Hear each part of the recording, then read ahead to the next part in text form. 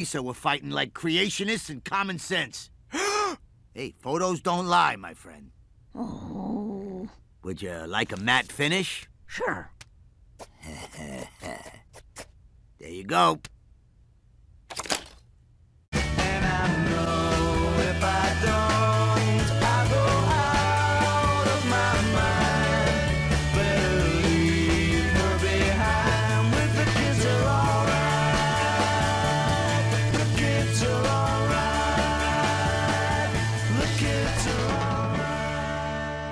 Homer, you shot all these pictures. Why didn't you step in? The light was so good, Marge. It was like Florence in May. I don't get it. How come I was always fighting with Senorita Stupid?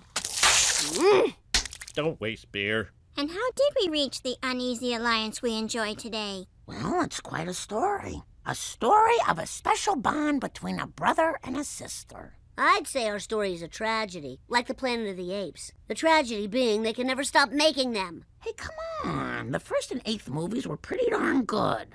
Now, as for you kids, it all began 6 years ago. The president of back then was the president. The popular music of those times was all the rage. Wherever we went, you kids fought. Penny the Penguin wanted to go to the North Pole. Wally the Walrus wanted to go to the South Pole. I guess you could say they were polar opposites. You see, they're polar opposites. I get it. It's just not funny. You know what's funny? This! Good night, Moon. Good night, Bart! Did I hear someone whispering hush? I want you to get out. And stay out! Thank you. So that's why we started going to story time at the Quickie Mart. Remember when Apu let Dad have the expired hot dogs?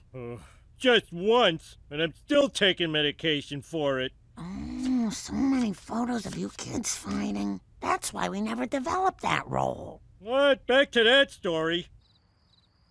Why can't you just relax and be nice to your sister? My bed scares me. That's ridiculous. Now just close your eyes and nuzzle in under the big clown fangs. That boy. Sweet dreams.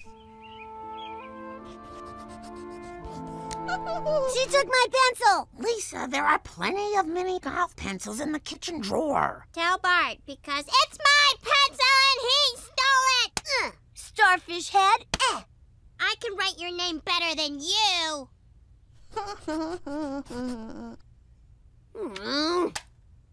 A. Ow! E. Ow! I. Ow! O. You jerk! Ow! Why, you little...